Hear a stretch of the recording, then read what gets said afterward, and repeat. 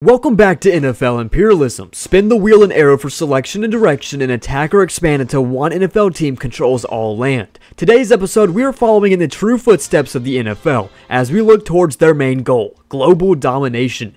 Every corner of this flat earth will be occupied by an NFL team until one controls not just the United States, but the entire world. Now, we have quite a bit to go over for this intro, including power-ups and some changes, but if you would rather jump straight into the action, you can skip to this time right here. Well, I'm glad you stayed because we have a lot to go over, including today's power-ups, in which we have 6 of them. That includes Afterlife, Double Trouble, Clone, Rewind, Evolved, and Bandit. Now, since the map today has a total of 76 countries, there will be more unclaimed territories, which is why I'll be placing 2 of each of these power-ups on the map, making a total of 12 placed. Speaking of the map, let's look at it more in depth. You might notice these bold black lines connecting land areas. These signal that a team can attack over bodies of water in respect to these lines. And for the first time since episode 5, disasters return. These are events that occur every time 8 teams are eliminating, starting with Dead Rising, then we have Tornado, and then a new one, which is Meteor Shower. And one more thing, for the Imperialism Leaderboards shown at the end of each episode, I decided to change expansions to be worth 5 Imperialism points instead of 10. Oh, and of course, player stealing is on, and so is the free agent player pool, which gives each team 1 player per expansion.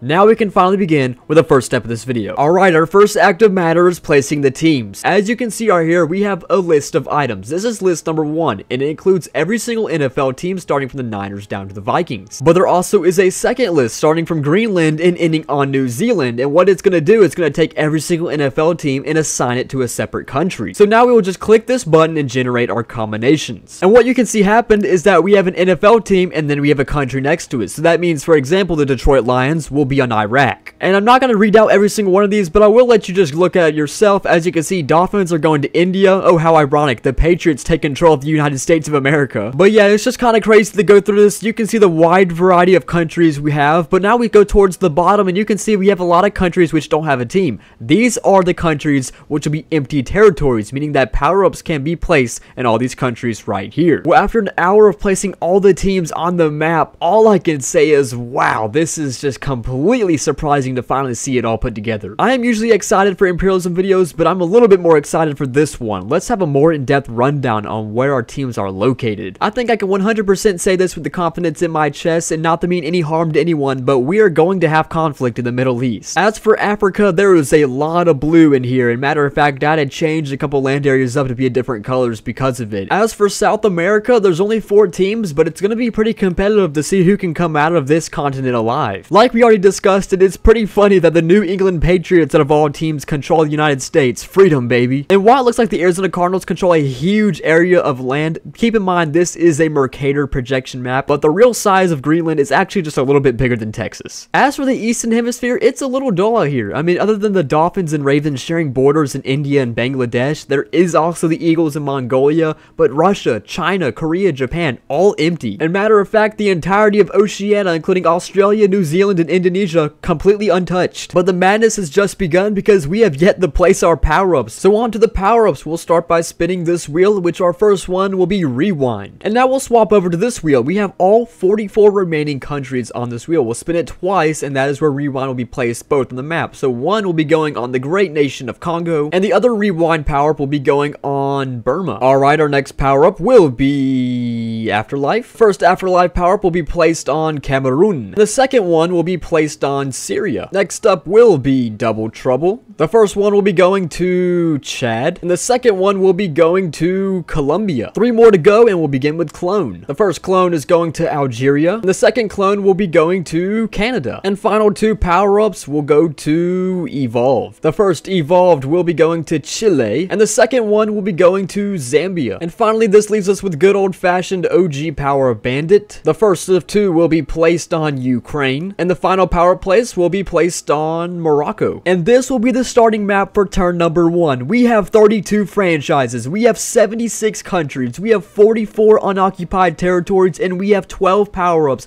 Not to mention 6 of those 12 are all placed in Africa. The heart continent of the world is going to be a bloodbath. And you can't even forget that we have disasters turned on too. This is going to be one of the best Imperialism episodes ever. Grab your popcorn and get ready because turn 1 begins now. Turn number 1, we will start with the Arizona Cardinals up there in Green Greenland. So the Cardinals have two paths. They can go to Canada or they can fight the Saints in Iceland. Whatever this arrow is closest to, that's going towards Canada. You know, I believe we just hit an Imperialism record, the fastest ever power-up claimed, and it was in one single spin, and even worse is I have to color in all these stupid little islands that are under Canada's control. So yes, this is also considered an expansion, which means the Cardinals will get the best player currently in the free agency pool. And currently, since no teams have lost yet, the best player currently in free agency is Marcus Peters, an 81 overall cornerback. But forget Marcus Peters because they just got the Cologne power-up. Let me explain how this works. The Cologne power-up is one of the strongest power-ups because it allows you to get another land area by random selection, meaning you have basically 2 lives. Alright, all empty territories on this wheel right here. Where will the Cardinals be settling up their base? It will be in Greece. Yes, I know you could probably count the pixels with your fingers, but that's another country added on to Europe. The Cardinals are now in Greece. I would like to imagine for these beginning terms there is going to be a lot of expansions, but now here are the Buccaneers in Brazil. Remember, the Bucs can cross into Africa, but they do have a lot of possibilities in South America, and I think they'll be staying in their continent. Yeah, that arrow was a dead shot for Guyana, so we have another expansion. And once again, we're normally used to seeing much better free agent pickups than this, but considering no teams have lost, the best pickup for the Buccaneers is Lael Collins. It shouldn't take too long until we see our first matchup. I mean, after all, a lot of teams are sharing borders, including the Tennessee Titans. They have the Bears and the Vikings sharing a border with them, and it might be going towards Chicago Bears. And just by a matter of pixels, it sure does. So our first game in Imperialism Episode 9 is the Titans traveling to Chicago Bears. Well, not really Chicago anymore. The first game of Imperialism 9 has gone to overtime. A crucial third down for Will Levis at starting quarterback. He's going to take off with his wheels, and he dives down to the 19-yard line. Will Levis will drop back on this one, needs at least 9 yards. He has to watch out to take a sack, though. That's exactly what will happen, as the Titans will be forced to kick a field goal. So the Bears must respond with 3 if they want to stay alive in this game. Very poor performance so far for the Bears in offense, but a read option for Justin Fields will pick him up to the 50. Now he breaks the tackle and gets tackled at the 40-yard line into Titans territory. So with 3 seconds left, the Bears will attempt a 55-yarder with Cairo Santos to send this one to double OT. Can he get this one through the uprights? It's a long kick, but he does make it. We're going to second overtime. Needs some yardage here. This is still a very long field goal. Levis is pretty comfortable in the pocket, but he completely overthrows a very wide open Tajee Spears. It's 4th and 6. Dante Foreman with a solid run. He's gone past field goal range and more. He's still going. He breaks the tackle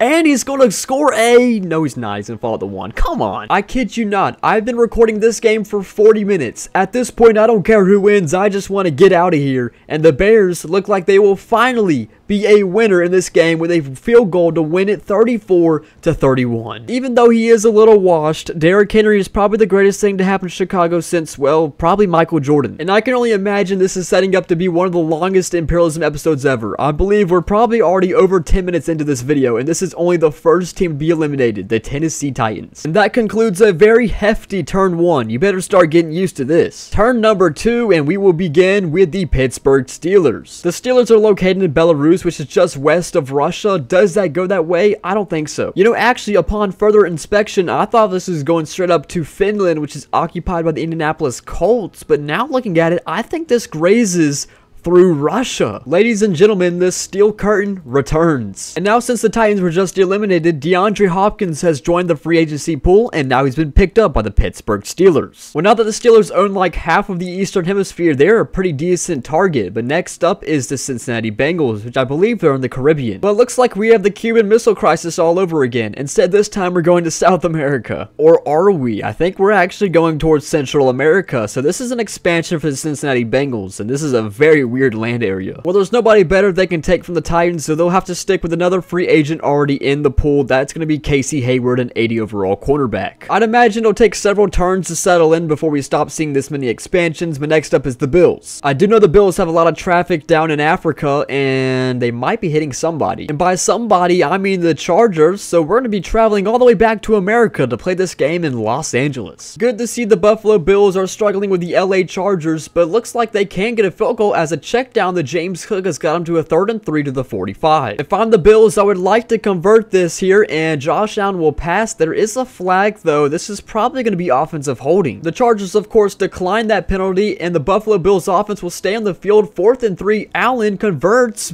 No, he doesn't. He gets the catch, but he was well short, over a yard short. It's a turnover on downs. Only 1 yard needed. It's a handoff to Eckler right up the gut, and he's going to get much more than that. He's actually going to score a touchdown. Why not? Add salt to the wound. Well, low-key, this was kind of an embarrassing collapse of the Buffalo Bills, and they just couldn't make it out of Africa, and the LA Chargers, I don't even know who their backup quarterback is. Is that really him? His last name is Stick? I mean, maybe I just haven't been watching enough NFL this year, but they just got beat by a dude named Easton Stick. But now my man Easton Stick has a new weapon to throw to. It's gonna be Stephon Diggs. And slowly but surely, Africa is getting depopulated because both teams that have lost so far have been in Africa. And we're only 2 turns in, and we've seen a lot of crazy map changes already. Turn number 3, we will begin with the Cincinnati Bengals again. Looks like Jake Browning is quick on the move. Will he actually attack this time? I think that's going towards Florida. Well, it looks like the Cuban Missile Crisis actually did happen. In this case, it's the Bengals attacking the Patriots in the United States of America. Let's see if a bunch of poor farmers can defend their land. Well, it looks like the White House has come crashing down, and this honestly makes sense because only the Patriots can win when they're heavily outnumbered, but in this case, they just got beat by the Caribbean and a Central American country. Good for them. Unfortunately, the Bengals were not able to steal the Declaration of Independence. Instead, they had to settle on left tackle Trent Brown. But we got the Bengals making early moves, as it looks like they're trying to be the first team to take control of an entire continent, that being North America. So that was a relatively quick turn 3 with the Bengals taking control of the United States of America. And I feel like I just had to mention this, even with the map being in the entire world with 70 plus countries, both LA teams still share a border. I mean, these two teams can literally not escape each other. Turn number 4, I'm expecting to see some movement in Europe or the Middle East, and there you have it, it's the Lions. I'm pretty sure the Lions are currently in Iraq. It's either Iraq or Iran. That's probably going towards Saudi Arabia. That will indeed cross through Saudi, so that's an expansion for the Detroit Lions. Well, now that the Buffalo Bills are eliminated, we actually have some viable pickups from the player pool, including Von Miller. The Lions now control 95% of the US's oil imports, so I'm sure the Bengals are keeping an eye on them. But next up is the Philadelphia Eagles, which are in Mongolia. Do they expand here as well? They do have the Steelers above them in Russia, but I think they're actually going down to China. Philadelphia Eagles, get ready to learn Chinese, buddy. And this expansion means yet again another Buffalo Bill will be taken off and added on to the Philadelphia Eagles. It's Jordan Poyer. Now, we really haven't seen a lot of action over here yet, but Asia is gearing up for a lot of big battles. I mean, look at how many good teams are currently stacking up over here. Like I said, I figured there'd be a lot of expansions early, but next up is the Kansas City Chiefs, which I believe are in Argentina. They have a shot at a power up here. Let's see if they're going to get it. I think they do. I mean, without a doubt, the country of Chile, which is basically a complete border wall on the left, if they got an arrow any over there, they're going to get this power up, which is evolved. And here's how this power up works. Now, the evolved power up will take the 2 very worst players on the said team, and it's going to boost their overalls to match the highest overall rated player on their team. So let's just say it's going to be the Minnesota Vikings. The 2 very bottom players will match the overall of Justin Jefferson, making them both 99 overall. So first, we'll begin with their player pickup. Once again, another Buffalo Bill, Micah Hyde. But now for the evolved power up, what I'm going to do is I'm going to go ahead and sort the overall by the worst overall. Let's see who it's going to be. And their worst 2 players will be James Winchester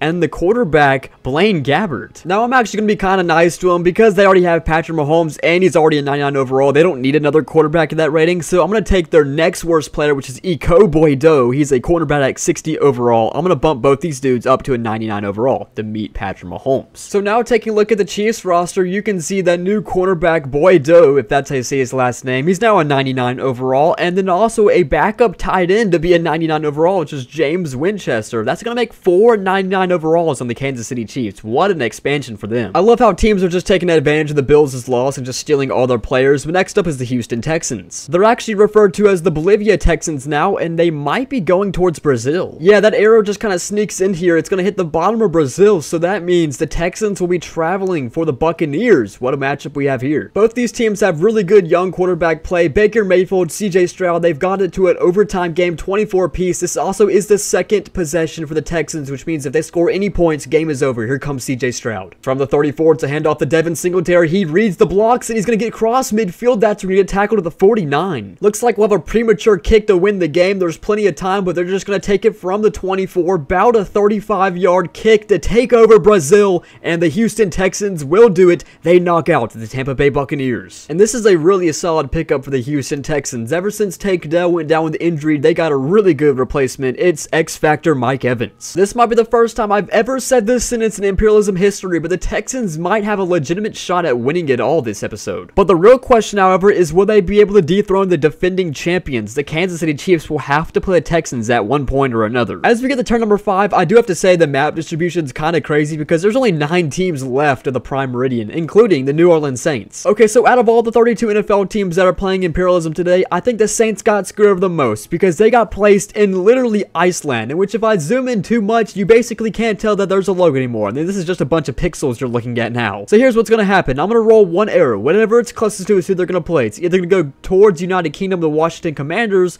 or it's going to go towards Greenland and hit the Arizona Cardinals. So will they stay in North America or will they attack Europe? Will they attack Great Britain? That's actually probably closer to Great Britain. And like I've previously clarified, yes, you can attack over these black lines right here. That's what they meant for. So this means the Saints will actually be going towards the United Kingdom to play the Commanders. Not gonna lie, I was expecting this to be one of the most mid matchups ever, but it actually looks like the Commanders have a chance in this game in overtime. Jacoby Brissett is in the game and he just completed a pass to Jahan Dotson. They have to at least get a field goal to match the score in overtime. Just short of midfield, Brissett's gonna take a deep shot and he actually has Terry McLaurin for a touchdown, for a walk-off. Okay, this game actually turned out 10 times better than I thought. Jacoby Brissett with the buzzer, the game winner, and he'll beat the New Orleans Saints and he'll take control of Iceland. Now, I'm not too sure how much this is going to help out the Commanders, but they will definitely take it as they'll get X-Factor Demario Davis at middle linebacker. And feast your eyes for what's about to be the largest expansion ever.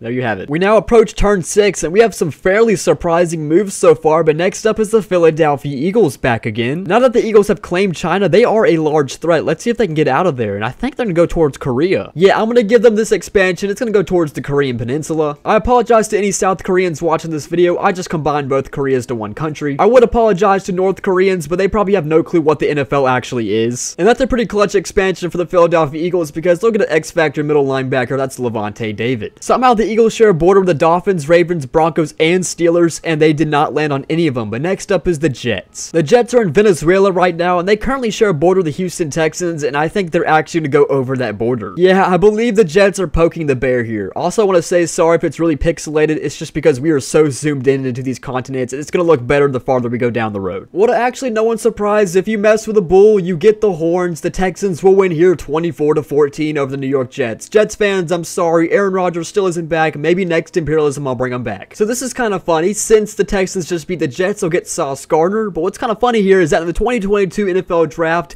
3rd overall, the Texans selected Derek Stingley Jr. Guess who went 4th overall? Sauce Gardner. They're now on the same team. And one by one, the Texans are taking down teams in South America. Kansas City Chiefs, you might be next. Right now, there's currently only 4 teams controlling land in the Americas. I'm not even counting the Washington Commanders are in Iceland, but next up is the Bears. I believe they're in Africa. The Bears' last move was a win against the Titans, and now they'll have an expansion. I believe there's a power up there too. And that arrow is going to go closer to Congo, which means the Bears will get an expansion, and they'll also get the Rewind power up. This is probably the easiest power up to explain. This is what it does. The Rewind power-up is exactly what you think it is. The team will be rewarded a 99 overall Hall of Fame legend to join their present-day team. First things first, however, we're going to give them their expansion from the free agent player pool. That's going to be Quinnen Williams. And for their Rewind acquisition, it's the legendary, the sweet Walter Payton. It's so crazy how fast a team can get stacked in Imperialism, but next up is the Denver Broncos. This might be a world record. I've never seen the Broncos get caught on faster in my life. Let's just see if they expand this time. Well, to you reoccurring viewers, this is nothing new. It wouldn't be an Imperialism video without an expansion, as the Broncos will take control of Afghanistan. I feel like if the Broncos would have a chance against the big boys, and trust me, there's a lot of big boys touching borders with them, they're gonna need another offensive weapon. I decided to give them Chris Godwin from the Buccaneers. Well, we got our Broncos expansion out the way. Are you happy? But next up, it's the Miami Dolphins. They're currently in India. The Dolphins share a border with both the Ravens and Eagles, and it could be going towards one of them. Wow, what a dodge by the Ravens. I mean, I don't want to zoom in too close because it's going to get really pixelated, but this arrow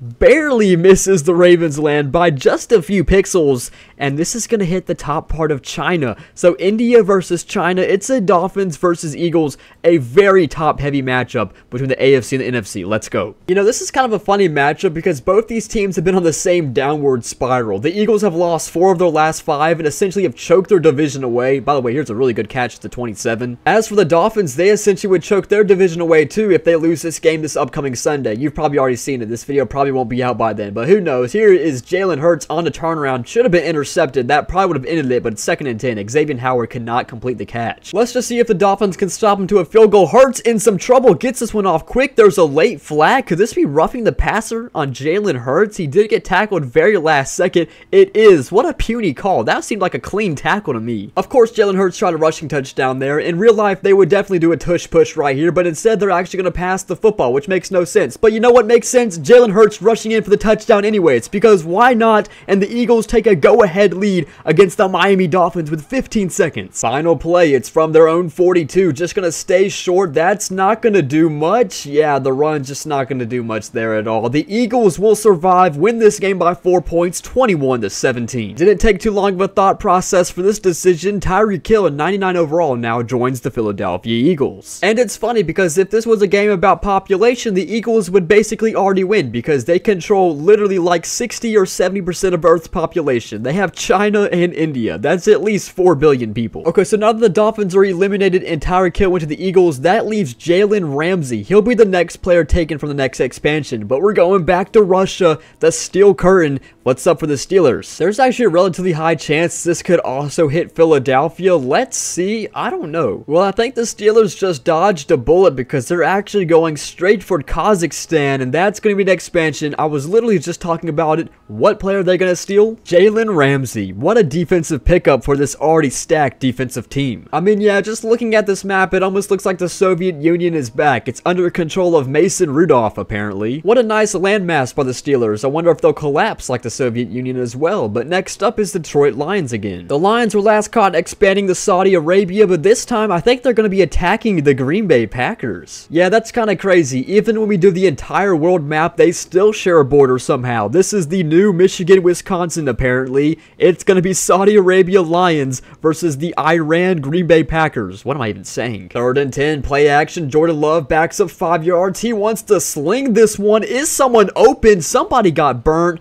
but it was a little too far led for Christian Watson. Easily caught back up by Sutton, and it's going to be 4th down and 10. Let's see what the Lions call on a very long 4 yards. Goff going to go short. Oh, he just overthrows what should have been a completion. The Packers are going to get the football back with 1:57. Attempt number 2 for Jordan Love. Let's see if he can get some points on the board. Oh, Christian Watson had in his fingertips. The Butterfingers came flying in there. It's 3rd and 5. Maybe a little too high of a pass for Christian Watson, but you would think with that man's height, he should be able to catch that football, but it doesn't matter because we'll get it right back. This time it's Romeo Dobbs on a slant, and it's a house call. Who's ringing? It's a touchdown for the Green Bay Packers. Maybe they go for 2 here. This battle of the Middle East is not disappointing. Sure enough, they're going for 2 to make it a touchdown. That was the easiest 2-point conversion ever. They are playing 10 yards off Christian Watson. 7-point game. After another forced incompletion, it's a 4th down. The Lions have to convert here, but they can't get it. It's an incompletion. Packers take over on downs, and they should win this football game. Look at this. The Packers just want to score more points because why not? They're going to win this game 25-15. This was a very entertaining one. And after the Packers spoiled the Lions' chances in this video, they'll now take Von Miller and add him to the right end. Following that win, the Green Bay Packers and Jordan Love will take control of the majority of the Middle East. Add that to the long list of sentences you will never hear on any other channel on YouTube. But with 8 teams eliminated, I'm starting to sense the urge that we're about to have a zombie apocalypse.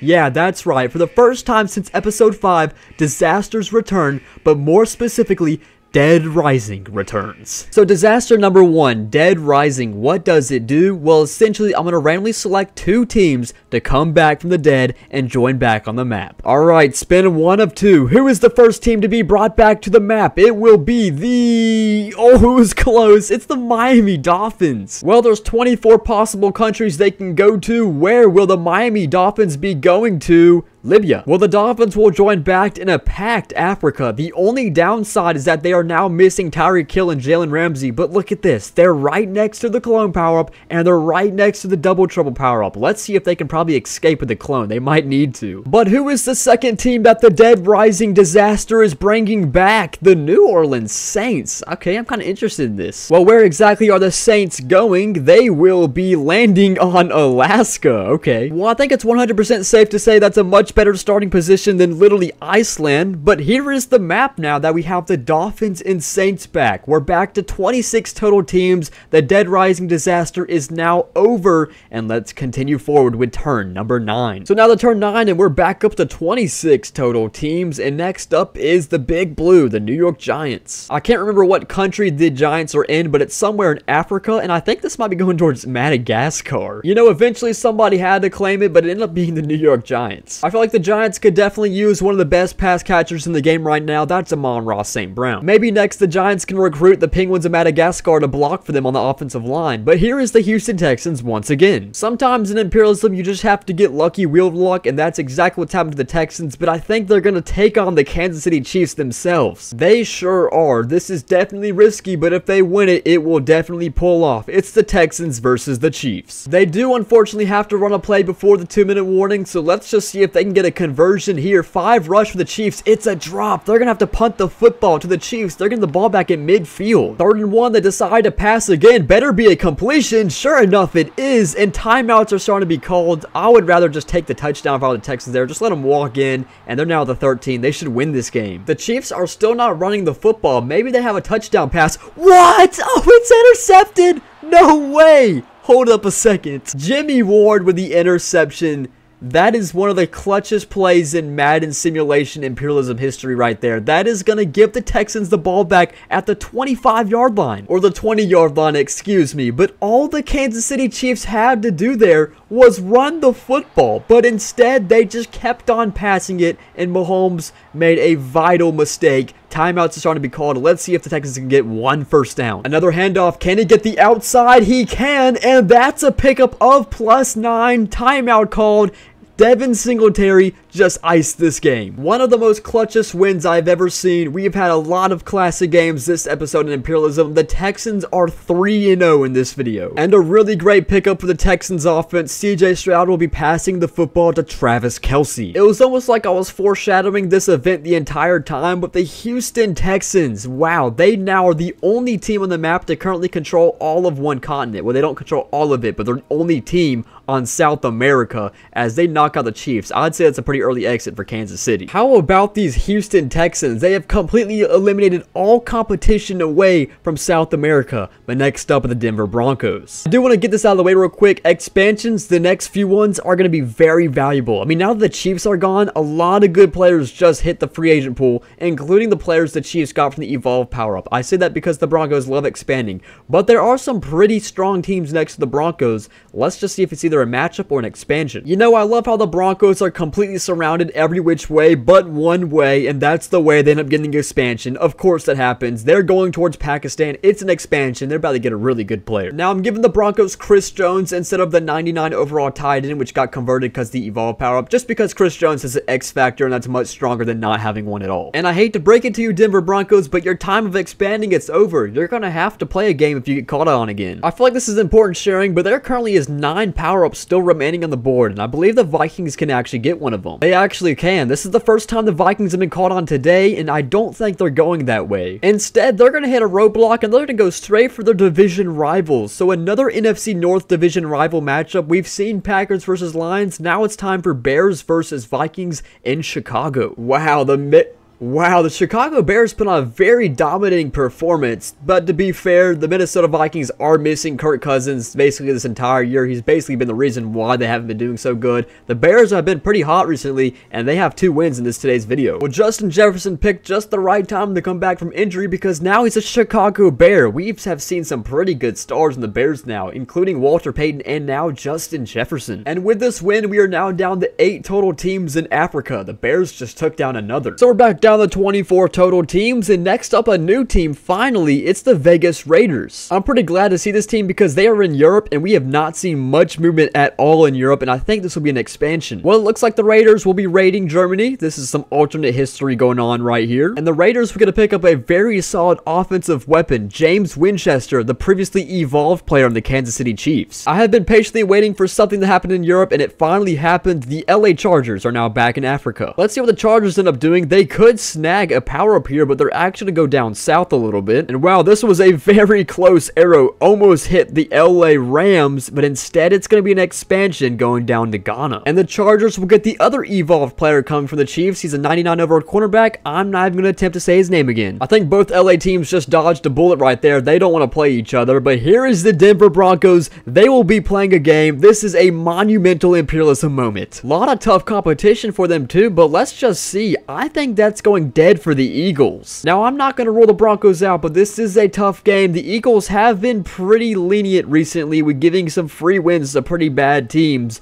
But the Broncos will be traveling to the Eagles. 3rd down and 6. You do not want to punt the football here. Instead, it looks like he's going to take a sack and he's going to lose like 15 yards in the process. That is the last thing you wanted to do. Well, the Eagles got the ball at midfield and now they're at the 30. This game is basically over with a field goal kick. I agree, Eagles. Why settle for less when you can switch to State Farm and score a touchdown to win this game in overtime and to finally knock off the Denver Broncos? I think that's funny to say because this is the fastest the Broncos have ever been eliminated in Imperialism. Kind of crazy. Yeah, Patrick Surtain and Darius Slay on the same team is basically giving opposing quarterbacks sleep paralysis. No offense, Broncos fans, but the Denver Broncos in Imperialism will always be the poster child. I mean, I'm always just gonna make fun of them just because all they do is expand and they can just never win games. Wow, man, the Broncos did not make it to the late game Imperialism. Wow, it's just a breath of fresh air. Speaking of breath of fresh air, a new team, the Jaguars. They currently control Serbia, which is just to the west of Italy, so we might see an expansion here, or they could take on a different opponent. But I'm going to give them an expansion here. This arrow just hit the top of Bulgaria. I wonder if Saxonville will be making a return because they just added on Chris Jones from the free agent pool. Very solid expansion for the Jacksonville Jaguars. And here's another new team, the Panthers, who are in Turkey. So refreshing to finally be seeing some new teams. Where are the Panthers heading? I think they might be going towards Green Bay. I mean, we have seen some really close arrows today's video, but this green line represents the arrow we just got. It hits just a bit of Green Bay's land. So yes, this is a matchup against the Green Bay Packers. I'm not too awfully surprised by the score. I mean, the Green Bay Packers love playing down to their competition, and they did let the Panthers score 30 on them in real life, so Bryce Young is going to run out of the pocket, maybe deliver a pass completion, and nobody's on this man at all. They're now at the 41-yard line, and he gets out of bounds too to Tommy Trimble. This is a little concerning, Green Bay. Here comes a blitz by Green Bay, and it pays off. Devondre Campbell with a really good sack, and that's probably going to end the game. I don't think they'll get another playoff. I stand corrected. They snap it with 1 single second, so this just has to be an end zone shot, and not quite. The Green Bay Packers, this was a little too close for comfort, but they will take the W nonetheless. You know, every time the Panthers lose, the player I always give up will always be Brian Burns. I don't know why this always happens. I guess it's just the Panthers have literally no one else better to offer, but you know what? It's an upgrade for the Packers. They'll definitely take it. And it looks like the Green Bay Packers are starting a modern-day Ottoman Empire as they take down the Panthers in Turkey. Well, here's a full map update of what's been happening, and I think we can finally tell who are the real dominant true factors in today's video, except the Cardinals. They have done nothing.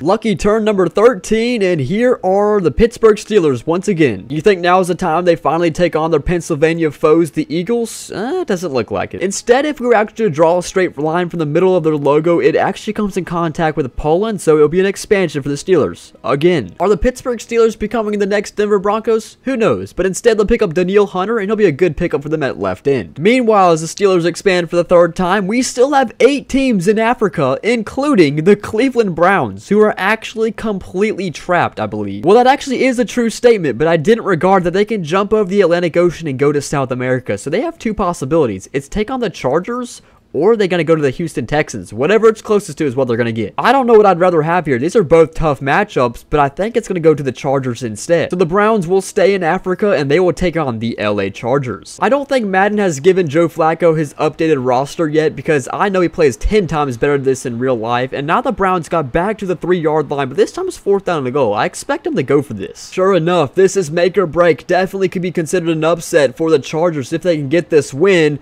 but they play too soft. No, it's a drop and forced incompletion at the very last second and a turnover on downs. Browns still have a chance on defense, but it's looking like a Chargers win right now. I think if this game was to happen in real life right now, this would be a completely different outcome, but somehow the Browns are out of this video. And this is a really solid pickup to replace Joey Bosa on injury reserve, Myles Garrett. Not gonna lie, I'm a full believer that if the Browns had their full healthy roster that game, they probably would have won. It's just unfortunate that I'm doing the current active rosters, but the Chargers, good win for them at least. That's another team in Africa down, and I believe we're on turn 14, and here are the Dallas Dallas Cowboys. The Cowboys have dominated in imperialism history, but what's their first move today? And I think they'll be getting an expansion. Sure is, that's a dead shot for Ethiopia. You know what would be crazy? What if Amari Cooper was on the Cowboys? That's crazy, right? The Cowboys are used to making early moves, so it's definitely surprising to see him this late. But next up here are the Bengals back. So the Bengals have one of two options. They either get an expansion to Mexico or they go up to Canada, whatever it's closest to. I moved their base to the United States of America. It's closer to Mexico. They'll get an expansion. You know, I'm kind of glad they got this expansion because Mexico being left unclaimed was kind of bothering me a little bit. It's kind of weird how they had Central America but not Mexico. I remember a couple years ago we made hella fun of the Bengals for drafting Jamar Chase over Penei Sewell, but looks like it's all came full circle because guess who they just picked up from the Lions? Penei Sewell. Pretty satisfying expansion if I say so myself, but here are the LA Rams. This is their first time being called on, and they also have a shot at expansion or a possible matchup, and honestly that might be an expansion. A really good expansion that is too, because now they're going to claim the second and the final clone power-up, and now the Rams will have a little bit of backup. They can finally get out of Africa and have some protection. Not gonna lie, I keep on forgetting who's in the free agent player pool. There's just so many expansions going on, so I kind of forgot about Justin Simmons, so this is a solid pickup for the Rams. Now let's get to their clone. Alright, so there's only 14 unoccupied countries left without any power-ups. Only one of these can host the Rams on their second clone land. Where will it be? It's gonna be New Zealand, the isolated country. That's funny. And honestly, that was a really good pull for the LA Rams because look at this. There is only one way in and one way out. So if the Rams get eliminated in Africa, they'll go back to their mainland, which will be New Zealand, and you can see they basically get a free expansion if they get landed on, unless somehow a team lands on Australia. I doubt that will happen. There's still so many power-ups. It's tough to say if all of them are even going to get claimed at all. And next up is Chicago Bears once again. The Bears have been really active in this video. Let's see where they continue going and maybe an expansion as well. Yeah, this has been an expansion heavy turn. Make that the fourth expansion of this turn, and even better, there was the evolved power-up on this country, which I believe is Zambia. That's the second one too. We already know how this works. Let's go ahead and give them their free agent pickup. I'm telling you, man, I'm running out of ideas for expansion pickups, but this is still pretty good. Tristan Wirfs at left tackle. So now let's talk about the evolve power-up. Since they picked up Justin Jefferson from the Vikings, that actually helps a lot, even though they already had Walter Payton. This means that the very bottom two players in their team will turn up to a 99 overall. Let's see who that's going to be. First one's going to be another tight end, Patrick Scales, and then Nathan Peterman, the quarterback, is going to be a 99 overall. That is just perfect. So yeah, that was probably the greatest ever evolve power-up we've ever seen, because now they have a new quarterback. This is just a meme. 99 overall Nathan Peterman, and now we have someone to throw to as well. 99 overall Patrick Scales at tight end. Yeah, we might be setting the imperialism record with most expansions in one turn. Can we finally get out of this turn? The Seattle Seahawks are up next for the first time. I hate to say this, but the Seahawks might actually expand here, or maybe not. Well, even though it's not an expansion, we still couldn't escape the Bears, because the Seahawks will be traveling on the road, and the Bears will have a home game. This team is stacked. Let's see how they do on the field. Yeah, I think the Seattle Seahawks picked the wrong time to play the Chicago Bears. They are way too strong. They just need this touchdown here to win the game, because that is the second possession in overtime, and they get it. The Chicago Bears are just adding on to the fire right now. I believe that's their fourth or third win this video. This is another team to look out for with an overtime victory over Seattle with Derrick Henry, of course. I have no clue how DK Metcalf is this low of a rating, but he still is an X factor, so that definitely helps. He'll be the wide receiver number 2 in Chicago. Yeah, the Bears are currently that one meme of the Grim Reaper knocking on all those doors. They are coming for the rest of Africa. Another win, and now we're down to 1, 2, 3, 4, 5, 6 teams in Africa. We have made it to turn 15. Now we are on 20 teams remaining, and here are the Arizona Cardinals again. So here's all the possibilities of the Cardinals. They can either get an arrow that's going to go closest to the Commanders, an arrow closest to the Bengals in the United States, or an arrow closest to the Saints in Alaska. We'll just spin it once. Whatever it's closest to, that's what they're going to do. Alright, here is the spin, and I believe this arrow is definitely closest to the Commanders going towards the United Kingdom. So yes, the Cardinals will be traveling to the tiny little Iceland to take on the Commanders. Let's see who wins this game. Yeah, the Commanders and Cardinals sounds like the worst football game I've ever heard in my life, but somehow it went to overtime. But now we have a 4th down and 14 for Jacoby the Brissett. He has to get it to stay alive considering they're already down a touchdown. This could very well be the final Commanders play in this video. video if they don't get at least 14 yards and it's just overthrowing Terry McLaurin. The Arizona Cardinals will make a defensive stand and they will win this game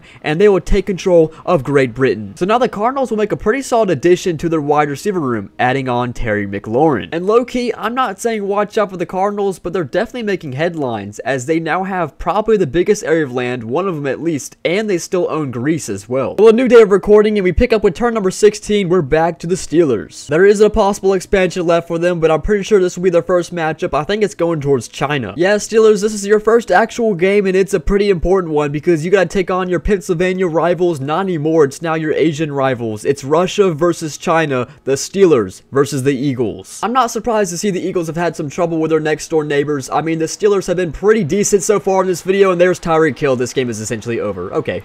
I'm surprised Mason Rudolph has put up 30 points with the Steelers offense and another interception. Yeah, this game is over. The Eagles would close with a victory, winning 45-30. And now the Eagles, you get to add on an unstoppable force on defense. That's TJ Watt. And now what you're about to witness is the second resurgence of the Mongol Empire. And there you have it. Well, here's an updated view of the map as now the Eagles control basically 95% of Asia. And I don't know about you, but 8 teams have been eliminated since Dead Rising happened. And now things are a little windy on the map because we have a tornado coming in. Our second disaster has struck. It's a tornado. And essentially what it's going to do is going to take 3 teams and randomly displace them across the map, meaning a total of 6 teams will be in a completely different land area. Alright, so here's the remaining 18 teams. These 2 teams will swap places. It's going to start with the Raiders, and the Raiders, they are going to swap places with the Ravens. Okay, so the Ravens are getting out of Asia. Good for them. Well, I feel good for the Ravens because they were essentially completely cornered by the Eagles. They now made their way to Europe. But I feel especially bad for the Raiders because now they're the ones completely encapsulated by the Eagles. But hey, at least the Rewind Powerup is next to them in Burma. Alright, the next 2 teams to swap. It's going to start with the Chicago Bears, who have been dominating Africa. Maybe not a good thing for them to get moving. But the Bears are going to swap places with the 49ers. Ooh, this is interesting. Well, here's what that tornado swap did. As you can see, the Bears were kind of dominating Africa. Maybe it's a good thing for the other teams that the Bears are no longer in Africa because now the Niners take over. It's a bad thing for the Cowboys, however, because now they share a border with the Niners, their #1 enemy.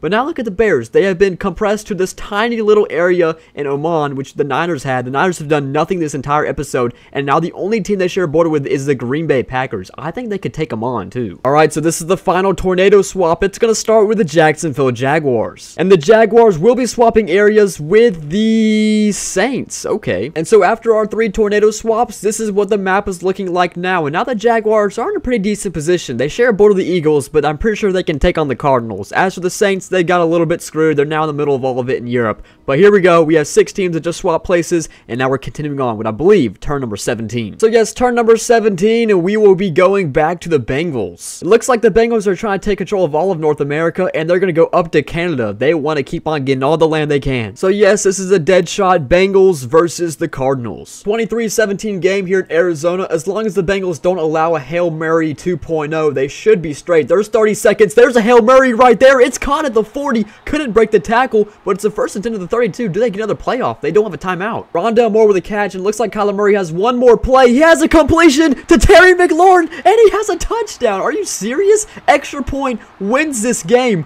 What a stunner for the Cardinals. 2 plays, 75 yards. And this point after the attempt to win the game, here to make it 24-23, the Cardinals pull off the unthinkable. I was thinking this was the Bengals game to win, but instead it was theirs to lose. The Cardinals pull it off, and they will take control of most of North America. All that's left is Alaska. I'm still like complete shock because of the upset, but now they're going to add another X-Factor wide receiver. It's going to be Jamar Chase. You know, it's very weird to say this, but the big 3 of this video might very well be the Texans, the Bears, and now the Cardinals. Look how much land they just took control of. So yes, all that's left for the Cardinals in North America to take control of the entire continent is Alaska. That's controlled by the Jaguars at this very moment. Now at turn number 18, we're going to continue with the Atlanta Falcons. Finally, this team has yet to been called on. So glad to see them. Unfortunately, this might be the only time we'll see them because they are completely nudged between the Packers and the Eagles. 2 of the best teams right now, and I think that's going straight for the Eagles. Yeah, I would be completely shocked if the Falcons pull this one out. I'm not going to count them out, but we'll just see what happens. They got to travel to the Eagles. You know, the Falcons have a chance to do the funniest thing ever right here. Look how many X factors on the Eagles defense. Do you think Desmond Ridder can handle this? And right there, a pretty solid completion. Can this dude do that in real life, please? I don't know why I thought that was Desmond Ridder. That's actually the true GOAT, Taylor Heineke at quarterback. He's got him into the 44-yard line now. Can he get 44 more yards? He goes for a check down to Cordell Patterson, and he just gets drilled into the ground. That does nothing. This could very well be the Falcons' final possession in this game and in this video. I don't see him getting the ball back if they don't convert here. The Eagles just need one timeout. They get it back, and oh, just overthrown. Are they going to go for this, or will they punt the football away? I don't trust their defense enough. I like the call. Thank you for not punting. I don't think you would have got it anyway. See, there you have it. What a completion. That's a 1st and 10 to the 26. Guess who? Kyle Pitts. 46 seconds left at the 12-yard line. Heineke escapes the pressure, going to run for it, and he slides down to the 7-yard line, picks up 6, and a timeout's called. Can the Falcons get 7 more yards? Empty formation for Heineke. He rolls out, looking to pass on the run. Instead, he just loses 10+ yards. That's the last thing you wanted to do. Does Taylor Heineke have it in him? He lines up empty. 4 rush the Eagles. He scrambles out again. Throw on the run. It's a touchdown to Cordell Patterson. No one was even close to him. Extra point takes the lead. Leave it to the Falcons to shank this extra point, but I'm pretty sure Younghoe Koo should knock this one through. The Falcons have a 1-point lead with 5 seconds. Short kick. Can they get a return off of this? Zeros on the board. They cannot. The Atlanta Falcons hold on and win the biggest upset of this video so far, in my opinion. What a last-second rally for the Atlanta Falcons, as they're now going to steal Tyreek Hill from the Eagles. And I'm going to tell you right now, a lot of good players have just hit the free agent player pool. The Eagles were stacked. I mean, I can tell you right now, this episode of Imperialism was the episode of the underdogs. I mean, now we have the Cardinals, Texans, Bears, and now the Falcons. Look, as Russia just turned red. That's kind of ironic. I mean, I can tell you right now, I had no clue what was going to happen in today's video, but this just completely blows my mind. What am I even looking at right here? 16 teams remain, half the league gone. I am surprised with the quality of these games so far, and now we're going back to the really strong powerhouse Texans. I wonder if the Texans want to take on the Cardinals, the battle of all the marbles, but instead I think that's actually going to cross the Atlantic Ocean and go towards Africa. Yeah, that was legitimately like a perfect arrow. It was going straight for the Chargers, so that means that the Texans are going into a new continent for the first time in this video. They are taking on the LA Chargers. I mean, how about it? The Texans win streak just keeps on moving forward. Honestly, there was only so much Easton Stick, the backup quarterback for the Chargers, could have done, but CJ Stroud has been real dominant in this video, and Travis Kelce, so many good players in the Texans that they're going to add another one too. Yeah, I would legitimately be scared of the Texans if I'm a different team right now, because now they just added on some defensive power as well. Myles Garrett. And now we're starting to see a lot of teams drop like flies, which also means a lot of good players are starting to hit the free agent pool. Expansions are harder to come by now since there's less land, but expansions will be really meaningful from here on out. So now that we get to turn 20, I do have to say it has been a minute since we've last seen an expansion, but here's the Green Bay Packers. More than likely the Packers will be matched up with the Falcons, but instead they're going completely opposite direction than the Falcons. Well, you know me, I like to talk things into existence, which is exactly what happened, was an expansion, and they actually expanded the Syria, and it also has the Afterlife power-up. The first time we've seen it today, kind of a long wait, but this is what the Afterlife power-up does. And for the Bandit power-up, you get to steal 2 players from 2 randomly selected teams, a very strong power-up overall. And for the free agent pickup, like I said, the pickups are going to be really strong now. I decided to give a pickup that Jordan Love would definitely love. That's Stephon Diggs at wide receiver number 1. The Green Bay Packers are still making headlines out there in the Middle East, but here are the LA Rams back again. The Rams are protected with the clone power-up, but they're currently situationed in Africa, and I wonder if that's going to take on probably the Texans. And upon further review, it looks like the LA Rams dodged a bullet. Good. I wouldn't want to play the Texans either. Matter of fact, they actually got something way better.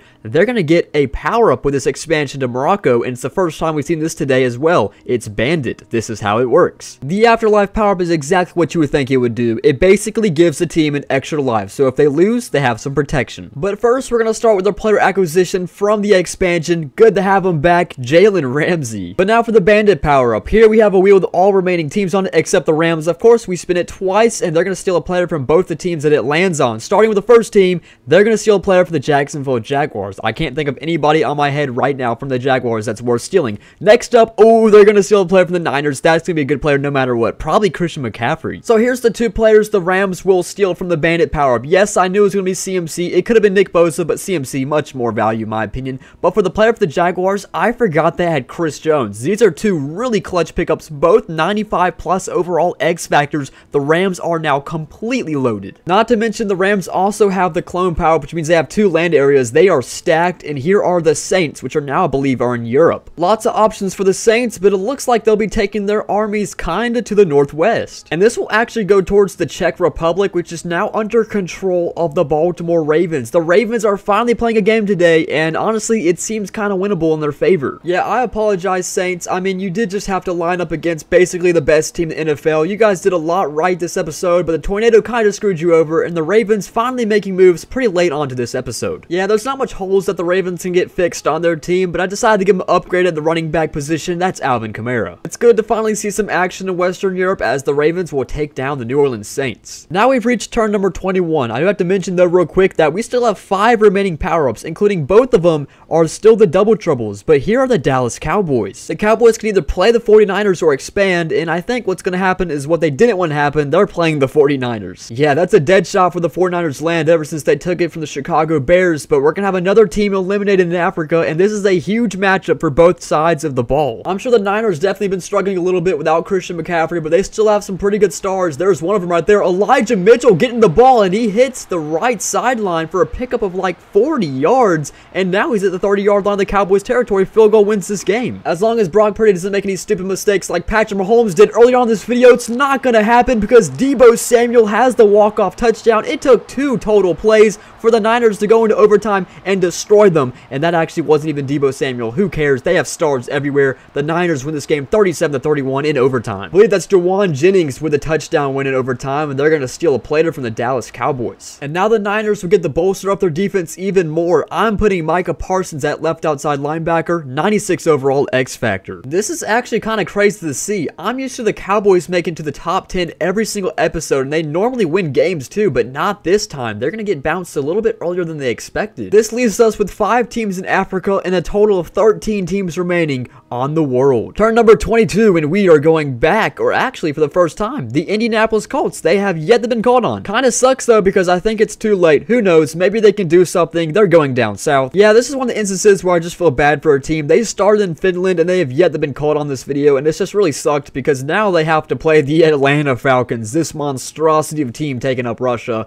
Maybe the Colts have a chance. Let's just see. You see, it's funny because if the Colts win this game, they've done absolutely nothing this entire video. They'll go from doing nothing to having the most land area in the entire world, but Gardner Minshew just takes a horrible sack, and that rings in the 2-minute warning. Gardner Minshew is just shy of midfield. Falcons bring 5. It's a check down to Jonathan Taylor. Honestly, he might have the first down. Nope, I didn't see those Falcons coming in and taking the tackle to a 4th down and 6. It's Jeff Okudah. But of course, the Colts are still going to go for this. They have nothing left to prove. They just have to win this game on this right here. Gardner Minshew, quick pass, and knotted down. Good defense right there. I believe Jesse Bates just made the play. It's a turnover on downs. 1 first down ends the game. The Falcons would kick a field goal and they would win this game 23-14. You know the drill. It wouldn't be a Colts Imperialism loss without them giving up Quentin Nelson. There's just no one better really to give up. And I apologize, Colts fans. This is cruel. I mean, you guys go another Imperialism episode without getting a single win. This is just, it hurts. But on the bright side, I mean, look at the Atlanta Falcons taking control of some things over in Asia, and I believe we've reached the top 12 teams.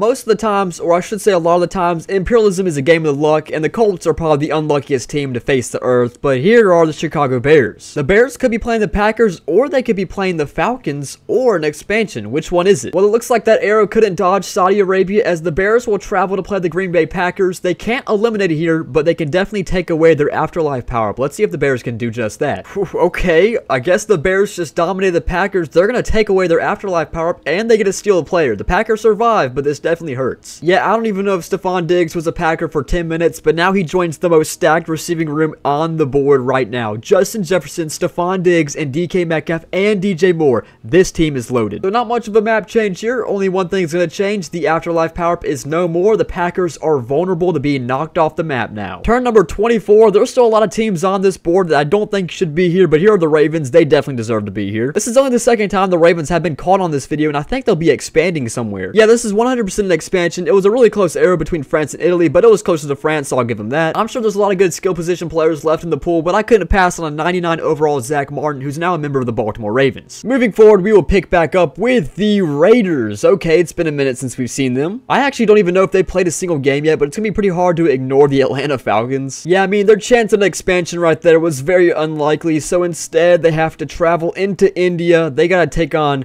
the mother country, the Atlanta Falcons. They control a lot of Asia right now. Yeah, the Raiders didn't stand a chance. They hung around just a little too long, and Taylor Heineke gets the job done. And a lot of good Raiders players just hit the pool, but the best is going to go to the Atlanta Falcons. That's Max Crosby, 97 overall X Factor. You know, it's crazy because I thought the Falcons would have been screwed in this video. I mean, they literally were surrounded by nothing but the Eagles, but now they've managed to turn that into like 3 straight wins. Granted, they've all been pretty easy wins, I'm not gonna lie. And now with 11 teams left, there's only 2 other teams in Asia other than the Atlanta Falcons. It's the Green Bay Packers and the Chicago Bears. You know, I'm looking at the top 11 teams, and I gotta say, there's still a few that seem like imposters. They don't belong here, and now we're going back to the Chicago Bears. Can they finally take out the Green Bay Packers? Let's just confirm if they're even going that way or not. They could get an expansion or take on the Falcons. I think that's going right back to Saudi Arabia. We might have a rematch here. Alright, sure enough, it's a divisional rematch. All the marbles here. It's Packers versus Bears. Winner takes control of all the Middle East. Great clock management by the Green Bay Packers, and they still have all timeouts. Love is going to deliver a rocket here, and that's going to be caught for a touchdown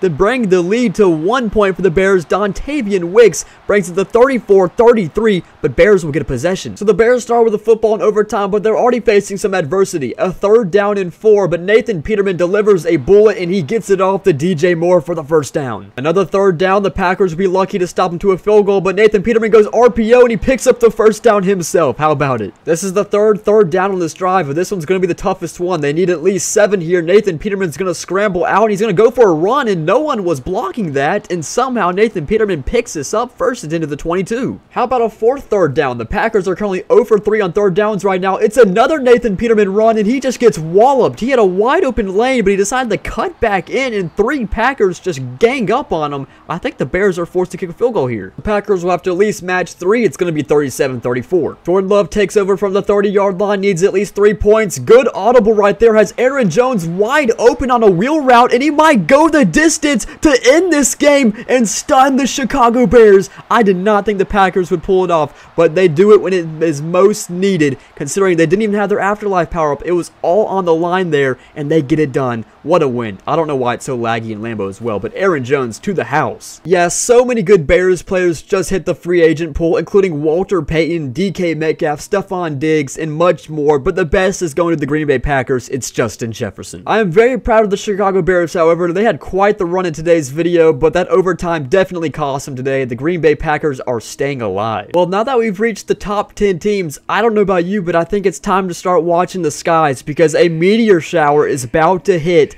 3 random teams. This is how this disaster works. And our final disaster is about to happen. It's a meteor shower where 3 permanent meteor power-ups will fall from the sky and they will land on a team and they will stay there for the remainder of the video. Alright, so our final disaster meteor shower is finally going to hit these 3 teams. We'll start with the first team it's going to hit. It's going to land on the already stacked Houston Texans. But which meteor are they going to get? And it looks like they're going to get a +5 quarterback upgrade. That is very strong. And because of this asteroid that just landed on the Houston Texans land, it just took CJ Stroud from being an 80 overall all the way up to an 89 overall. Huge jump. Alright, second asteroid will land on the land of the Atlanta Falcons somewhere in Russia. And which meteor will land on them? It's going to be +5 to the running back. Bijan Robinson's getting a nice upgrade. And this is a really strong upgrade. Bijan Robinson was an 84. He went up 12 overall. He's now 96 overall. Really good. And the final team to get hit by meteorite will be the Green Bay Packers. And this, of course, leaves only the +5 to their wide receiver number 1. And this, of course, is going to go to Justin Jefferson. Kind of sucks for the Packers because he's already a 99 overall, but hey, he just became an even better 99 overall. So now that our final disaster has struck, here are where the meteors have landed, and keep in mind, these are going to stay here for the remainder of the game. So for an example, let's just say the Rams end up beating the Texans. Well, they're going to get that +5 quarterback meteor. It's going to stay there the entire game. That's why these are important. Anyways, it landed on the Texans, Packers, and Falcons. All those teams got really good upgrades, and we continue on with the top 10 teams. And so turn 26, the top 10 begins. Here are the Jacksonville Jaguars back again. They're actually the Alaska Jaguars, but I just like saying Jacksonville because it's alliteration. I think that's going towards Canada. No doubt that's kind of going towards the Northwest Territories or the British Columbia province. I can't remember what it's called, but the Jaguars will play the Red Hot Cardinal. They're now at a 3rd down and 7 with 56 seconds remaining. Kyler Murray up the middle of the field has a completion here, and we're close to field goal range. Timeouts are starting to be called by the Jaguars. What a catch. That's, of course, is Jamar Chase, the one steal they they got from the Cincinnati Bengals, and they can win this game with a field goal kick. And this is to move the Cardinals further into the top 10. They'll be into the 9th spot now. If they beat the Jaguars with a game-winning field goal, they sure do. The Cardinals finish off this game 27-24. And for the Cardinals, player steal, probably one of the most underrated players in the league right now. He is the second most tackles in the league this year. It's Foyesadio Oluokun at middle linebacker. And with this win, the Cardinals have able to accomplish something that no one has done yet on this map. They are the first team to control the entirety of one continent, all the way from Central America to the top of Greenland. Turn number 27, 9 teams remain. We're back to the Ravens. Plenty of expansion and conquest opportunities for the Ravens, but I think they're going towards Italy. Matter of fact, they are, so we'll give them this expansion and a really solid player. And since the Bears lost a while back ago, they lost a lot of their players to the free agent pool, which just left the Ravens flock to swoop in and steal one of those players, that being Walter Payton. The Ravens are playing really strategical right now. They're just taking their time and expanding in Europe, but here are the Miami Dolphins. We haven't seen them in forever. Let's just see what they're up to. They could definitely expand as well, but I think they're going towards LA. Sure enough, the Dolphins will be traveling for the Rams, and honestly, I can't remember the last time these teams played a game. It's been a minute. Both of them fresh players up ahead for this next matchup, Dolphins and Rams. Here we go. Well, considering that it's been like 30 minutes since either of the teams have played a game of football, it kind of looks like it. This is a very low-scoring game. Very risky pass by Matthew Stafford, but he gets it up to Puka Nacua with the completion, but they only have 35 seconds left. They're in a little trouble here. Now, do remember the Rams had the clone power up a long time ago. They're currently also in New Zealand, so that's something to look out for. Matthew Stafford just going to launch up a bullet, and this one's caught. Hold up a second. They're going to call their final timeout at the 35-yard line. What a catch. I would assume 1 or 2 more plays for Matthew Stafford. He's just going to throw this one up to Tutu Atwell, I think, and he has a touchdown. Tutu Atwell with back-to-back catches, and an extra point ties it up, and we have overtime in LA. But shortly, the Rams are faced with another third down. Stafford delivers, overthrows just a little bit outside. It's going to be 4th and 7, and they're going to settle with 3 points. 3rd down and 4. Can they get to the end zone? And they have it for a touchdown. That's going to walk this one off in overtime. Jalen Waddle does the waddle, and he wins this game 20-17 for the Miami Dolphins. They stay alive, but the Rams, they're not eliminated just yet. They're just going to be living in New Zealand for a minute. Now, unfortunately, however, for the Rams case, they will lose their best player, that being Aaron Donald, but hey, they're still alive. That's all that matters right now. But this does mean that another team is knocked out of Africa, which I believe we're down to 1, 2, 3, 4 teams remaining. I think we started with like 9 or 10. Now, I actually think this is more of a better thing for the Rams. A reason why I say this is because now that they're in New Zealand, they get free expansions essentially because there's only one way in, one way out. But here's the Cardinals once again. It's going to be hard to get an arrow to go somewhere because the Cardinals control the entirety of North America, but let's see where this goes. Yes, I know this looks like a mess, but let me explain this. Alright, so you can see we're going from the center of Cardinals logo, and I'm allowing them to attack across Alaska to Russia. So if we keep on going this way, go towards the west coast, it's going to hit the Pacific Ocean, and if it comes on the other side, it's going to actually go through Japan. This is considered an expansion for the Cardinals. The craziest one we've ever seen, but that's an expansion. I honestly forgot the Eagles lost. There's a lot of good players in that team that could be taken from the free agent pool, including TJ Watt, the newest Arizona Cardinal. That might just be one of the most outrageous expansions we've ever had, and now the Green Bay Packers are back. Can the Packers get an expansion here as well? It's close. Lucky for Green Bay, this was a dead shot for the country of Yemen, so that is an expansion. I think I have an idea who I'm going to give them. You know, maybe there was better acquisitions they could have got, but I couldn't have passed on this once-of-a-lifetime opportunity. Welcome back to Green Bay, Devontae Adams. It's kind of funny to say that we're on turn 28 and we're still seeing expansions. Here are the Ravens again. Who knows, will we see a third expansion in a row? I do not think so. I'm pretty sure I clarified this in the intro, but like I said, I'm allowing teams to attack over the Mediterranean Sea. I'm surprised this is the first time it's happened, but well, it happened, and the Ravens just so happen to be going over the Mediterranean into Africa, and this matchup is a rematch.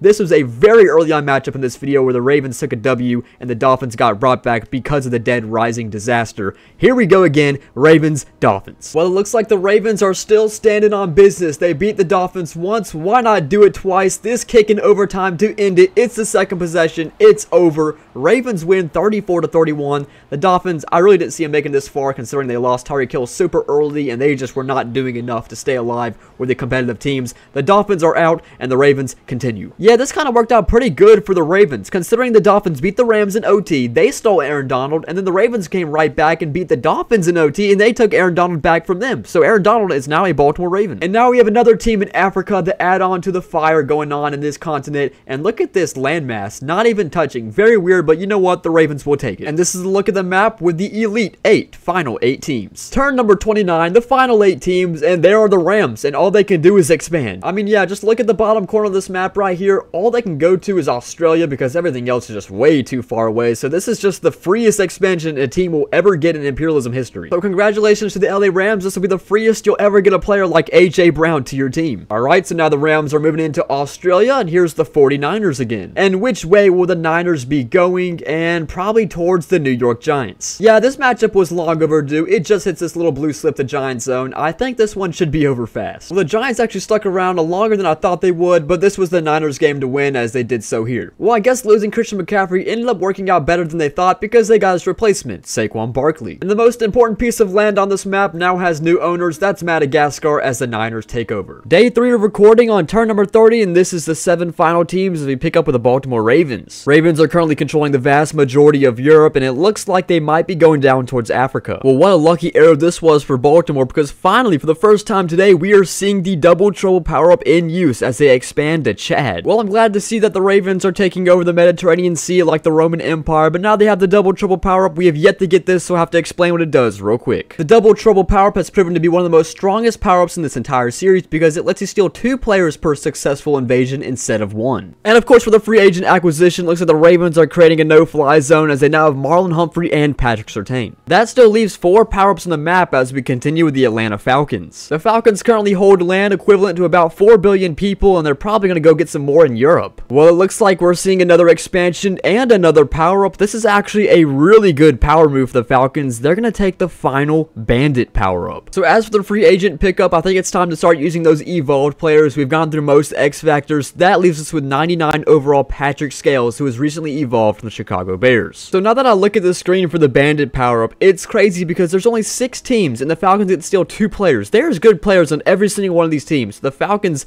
what a turn for them. They're going to start by stealing a player from the Ravens. Yeah, and that of course is going to be a devastating loss to the Ravens, but Aaron Donald is now an Atlanta Falcon. And then the other team they're going to steal a player from will be the Houston Texans. And now the Falcons will get to add on Myles Garrett, which means on their defense they have Max Crosby, Aaron Donald, and Myles Garrett. That's pretty scary. It's funny because Arthur Smith would have still gone 7-10 with this team, but here are the Green Bay Packers. The Packers will more than likely be playing the said team we're talking about, the Atlanta Falcons. It's going that way. And that's a dead shot for India, but keep in mind that both these teams have meteors, so whoever wins this game will also take control of 2 meteors, the +5 to the running back and the +5 to the wide receiver. Whoever wins this will be stacked. Can the Packers defense make a stand? They still have 3 timeouts as well, and looks like Heineke is just going to air it deep for an open receiver. Can he get the speed on? Yes, he can. That's 100% Tyreek Hill for the touchdown. No doubt. You can just tell by his running speed right there, and that's going to take a touchdown lead over the Green Bay Packers. Do they go for 2? They will. This is the correct call. It would make it a 7-point game. If they don't, it's going to stay at 5, and the Packers would be alive. They're going to pass, and it's the most easiest slant completion you will ever see to, once again, Tyreek Hill. 7-point game. That completion was to Justin Jefferson. Now we have another catch. This one's going to go to Jaden Reed, the rookie. Get him to the 24 with 50 seconds remaining. 35 seconds left. They do not decide to use the timeout. Jordan Love has to scramble out, and he's going to take a really bad sack here. That's going to burn a timeout and lose 13 yards in the process. Not to worry, though, because Jordan Love just delivered a mid-seam strike to Jaden Reed once again. We first and goal at the 7. Love, quick pass, easy touchdown, extra point ties this one to Justin Jefferson. The Falcons start with the ball in the kickoff. Cordell Patterson's going to the house. Are you kidding me? I wasn't even expecting this. Once again, I never really watched the kickoffs, but I just suddenly turn around and I see this,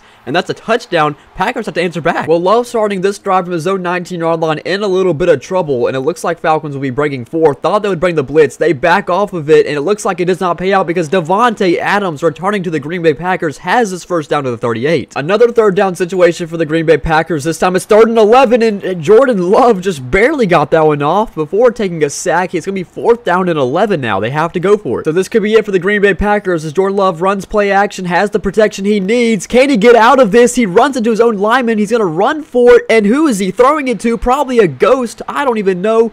And that's where this game is going to end because the Falcons will win in overtime 35-28. So the best player the Falcons could get out of that was Justin Jefferson, but remember, they also got one of the meteors that the Green Bay Packers own, which was +5 to the wide receivers. I decided to be a little nice to the Atlanta Falcons. Since they already had Justin Jefferson and Tyreek Hill at 99 overalls, I decided to use that effect on Drake London, bumping him from an 82 overall to a 90 overall now. The Falcons are also loaded at the wide receiver room. The Falcons are continuing their historic run as they knock down what was supposed to be the Ottoman Empire, the Green Bay Packers, and they take control of the Middle East. I mean, who really would have believed that the Falcons, Cardinals, and Texans would make it this far? But the Niners, we haven't seen them a lot this video, they're up next. The Niners have some golden expansion opportunities. If I was them, I would take them. They're going to need to get stacked up. For sure, they're going to take that arrow. It's going to land in South Africa. That's going to give them a pretty solid player. And how about Stephon Diggs? This will definitely help the Niners offense compete with the Atlanta Falcons. Legitimately can't believe I just said that sentence, but here are the Ravens once again. Ravens have been feeding into Africa recently. Let's see if they continue on. No, they're actually going the opposite direction. And given by the rule we established at the beginning of this video, this arrow essentially just travels straight through Great Britain, straight through Iceland, right into Greenland. That's going straight for the Arizona Cardinals. So that means the Baltimore Ravens versus the Cardinals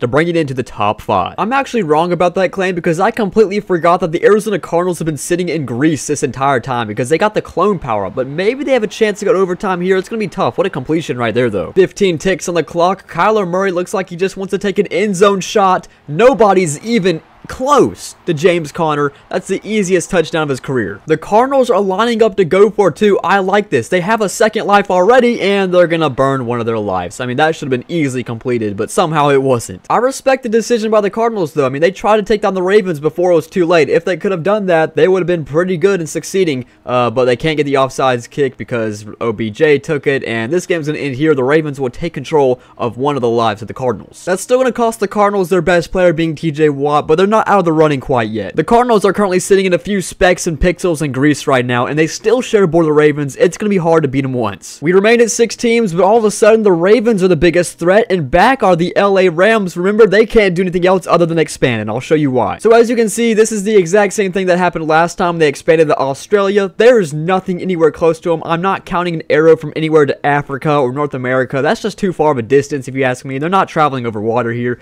Their only opportunity to move is to expand to Indonesia, as you can see right here. I don't know why that arrow is so big, but anyways, that's an expansion, and they're going to get a free player out of it, but now they're going to finally share a border with the Atlanta Falcons. Do you guys remember that 99 overall cornerback from the Evolve power-up with a name I'm not going to pronounce, and he doesn't even have a face? Yeah, me neither, but anyways, I'm going to give him to the LA Rams, 99 overall cornerback. If you're wondering how many expansions have been in this video, there's been a total of 32. I went ahead and counted all of them. Here are the Niners. Well, the Niners have a chance to make that number 33, and I think they will do so right here. And this arrow just grazes the top of Tanzania. They dodge a bullet because this was going straight for the Saudi Arabia Peninsula against the Atlanta Falcons. I think the Niners would like a few more expansion pickups right now. And why not keep on bolstering up the Niners offense? They're gonna need it. So now they have Stephon Diggs and Devontae Adams. 33 expansions and counting. And here are the Rams once again. Very important arrow spin for the LA Rams as it's going dead up north. I mean, this arrow was essentially a projectile going straight for the Korean Peninsula as it's going to hit the Atlanta Falcons. That's what it's closest to. Probably the worst outcome for the Rams here. I know they'd rather have an expansion or maybe the Ravens,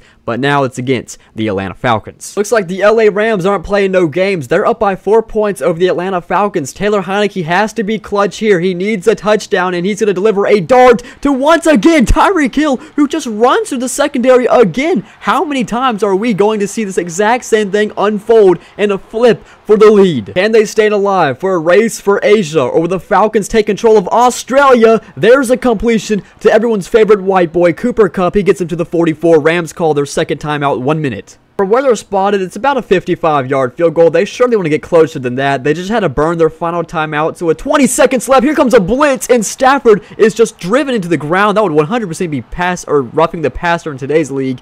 That might just end the game. Looks like they're going to try to get one more playoff. I have never seen a defender come that quick at the quarterback ever in Madden. And Stafford gets the snap off. He's going to scramble out. The defense is causing him some trouble. Overthrows. Doesn't matter. Zeros on the board. The Atlanta Falcons prevail once again, and they will take control of Australia from the LA Rams. It's pretty clear that Madden doesn't want me to give the Falcons any more defensive players, so now I'm just going to keep adding some offensive players. They're going to be replacement for Bijan Robinson, which is kind of crazy to say. He's a 96 overall. Here's Christian McCaffrey, 98 overall X Factor. And now after this win, the Atlanta Falcons are taking down their talents to Oceania as they take control of Australia, Indonesia, and New Zealand. And now I can finally say this: we have reached the top 5 teams in NFL Imperialism Global Edition. The Ravens, Texans, Niners, Falcons, and Cardinals. What a group of teams. Was not expecting this at all. So to begin turn number 32, I'm just fixing a slight mistake I made. It doesn't change much, however. When the Ravens beat the Cardinals, they had the double triple power, but I only gave them one player, which was TJ Watt. Here's the second player, which is going to be Jamar Chase. The Cardinals had the collapse of the century. They're basically the new Roman Empire, and here they're going right now. They only have one expansion opportunity if they're lucky. I don't think it's going that way. Let's just see where this lands. You know, if Italy just wasn't so happened to be a shape of a boot, the Cardinals would have got an expansion here. Would have gone to the Iberian Peninsula, which is Spain and Portugal. But nope, instead, this is another game against the Ravens.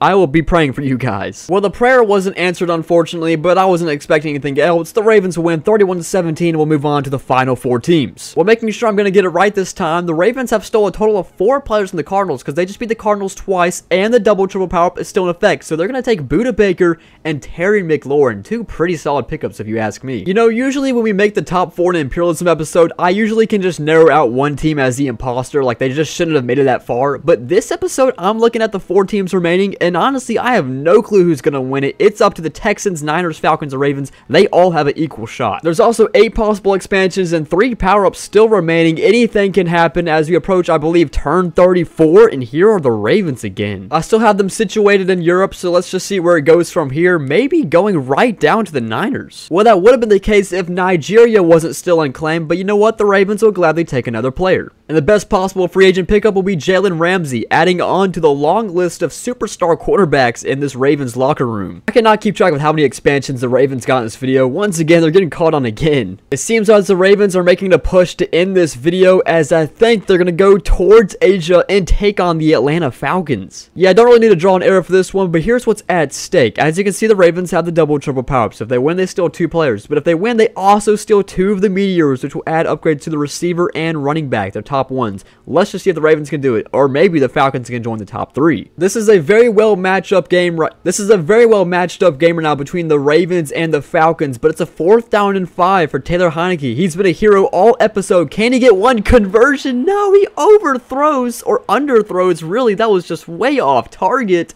And I think the Falcons are done. I think their superhero run is over. As that is the end, the Ravens are in victory formation. They are ready to join the top 3, but I cannot disrespect the Atlanta Falcons here. What a run it has been for them. And with the double triple power for the Ravens, these are the 2 players they'll be taking. It's no surprise Tyreek Hill has made an impact for the Atlanta Falcons. He'll probably do the same for the Baltimore Ravens. And then Aaron Donald. I mean, come on. 99 overall in defense. You can't pass on that. Oh yeah, and I can't forget to mention, since there's 2 Meteors on this land area now, Jamar Chase just got boosted to a 99 overall.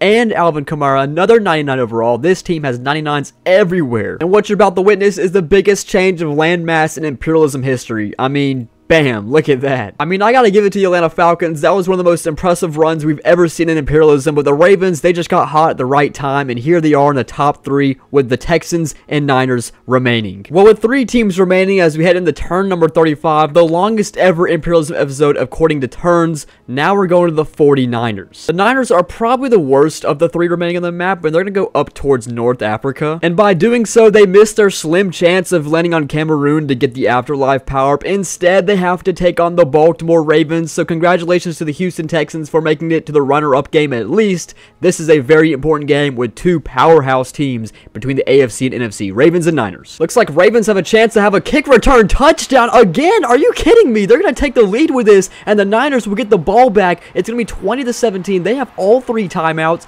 Once again, I'm not expecting this to happen. The Niners decided they did not want to have a kick return touchdown, so they're starting from the 25-yard line, and what a catch we have there. Brock Purdy delivers to midfield to George Kittle. Still need about 10 more yards to get in range for a field goal to send this to overtime, and Purdy is going to get that easy completion once again. That's going to put him to the 27. This one to Stephon Diggs. The Ravens defense did come up clutch, though. They forced a stop at the 8-yard line, so we're actually going to send this one to overtime. This would lead to a 3rd down and 7, and it almost seems like you have to convert this. You don't want to get the ball back to the Ravens Ravens offense. Here comes a blitz and a pass batted out to Deebo Samuel, intended for Deebo Samuel. Patrick Surtain with the defense, and they're going to punt the ball. Prematurely punt, if I'd say so myself, because the Ravens will take over with decent field positioning, and all they need is 3 points. Here's a return as well as we get to the 45-yard line and some more. This is where Lamar Jackson takes over. Niners going to stop here. They probably get the ball back. This is too long of a field goal, but they're playing way too soft coverage on Tyreek Hill, and this is going to end the game, and the Ravens will move on to the final game to play the Houston Texans as they take control of most of Africa. We've seen this common theme with Tyreek Hill this entire video. He has been the MVP, no doubt,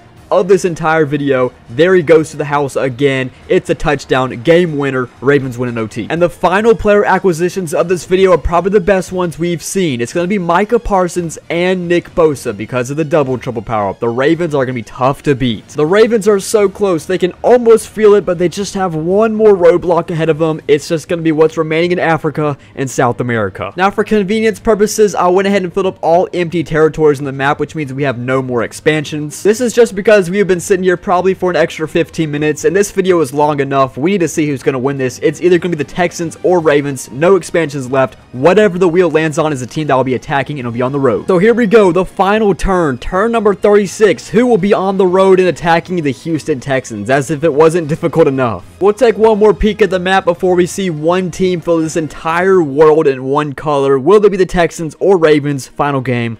Let's go. Let me try to name just a few defensive players. We have Patrick Surtain, Jalen Ramsey, TJ Watt, Micah Parsons, Nick Bosa, Aaron Donald, just to name a few. And here is a completion to Travis Kelce. I named all those defensive players are there, but he got past all of them. 1st and 10 to the 39. Can the rookie quarterback pull off the unthinkable? Here comes a blitz. It's a fumble picked up by the Ravens, and 1 first down will end this game. Probably one of the greatest defenses ever assembled in Imperialism history, and now they're just 1 first down away from winning this episode, taking control of the entire world, and the Texans are forced to start burning timeouts. And the Texans cannot stop the clock no further, so the Ravens did not just take control of the United States of America, they just took control of the entire damn world. And after a total of 36 turns and about 20 hours of recording, it's time to do the most satisfying part of Imperialism, filling in the map with one winner.